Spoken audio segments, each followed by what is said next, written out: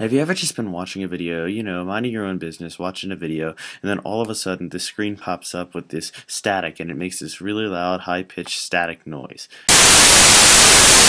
Well, in this video, I'm going to show you how to make a TV static effect inside of Sony Vegas.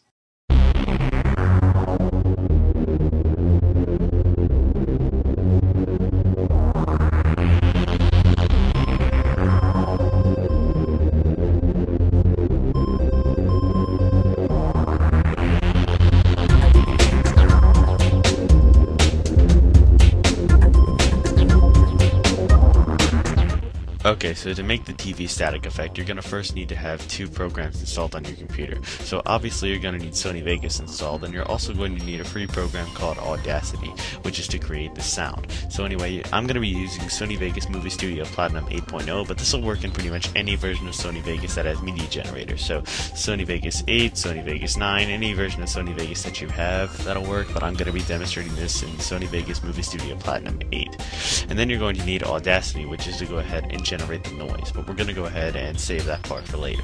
And so anyway, so first to go ahead and generate our TV static background, what we're going to do is we're going to open up Sony Vegas, and we're going to go scroll down here to the Media Generators tab, click on that, and then scroll over to Noise Texture, and then go down and see something here that says Starry Sky. You want to take Starry Sky and drag it into your timeline right here, and then it should come up with the options right here. So here under minimum, we want to take the minimum, we want to drag it to around here, drag it to around that. And also, if I forgot to tell you, you want to make your color white. So change the color to around white, which you see here I've changed my color to white up there.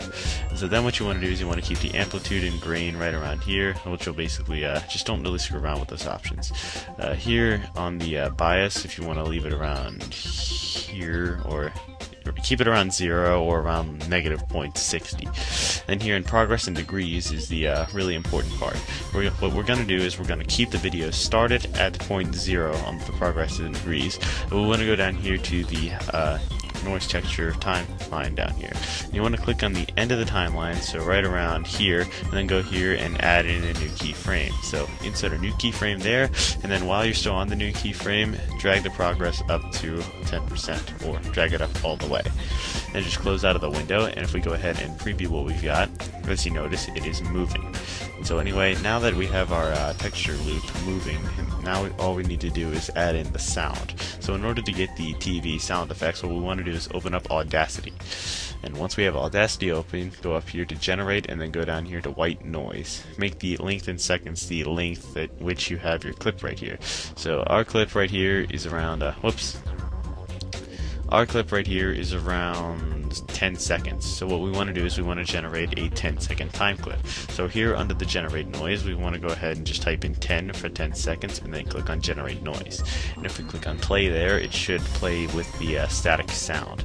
So once you have that done, just go up here to file and then export it, and then you should have something with the WAV file right here. I already have the file right here, which I've named white noise.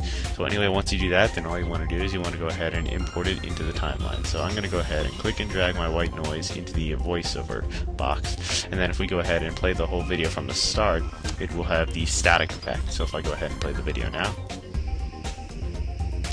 as you notice, it has that static effect in it. And so anyway, that is how you go ahead and create a static or TV static effect inside of Sony Vegas. Thanks a lot for watching, guys, and I'll see you guys in the next video.